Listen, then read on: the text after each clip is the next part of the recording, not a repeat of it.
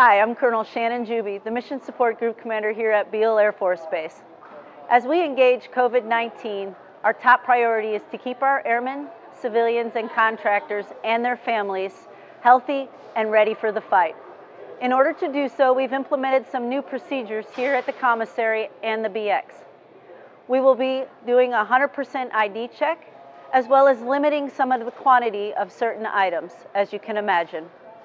We will also be letting only a certain amount of folks in at one time to maintain that social distancing that the CDC has recommended and keep our population safe. Additionally, on Tuesdays and Thursdays, the Commissary and the BX will be open only to airmen and their families. Everyone with base access is welcome all other days, Monday, Wednesday, Friday, Saturday, and Sunday during the normal operating hours.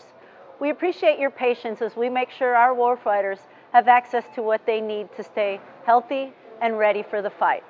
We're incredibly proud of Recce Town and Beale Air Force Base, and we look forward to staying one step ahead.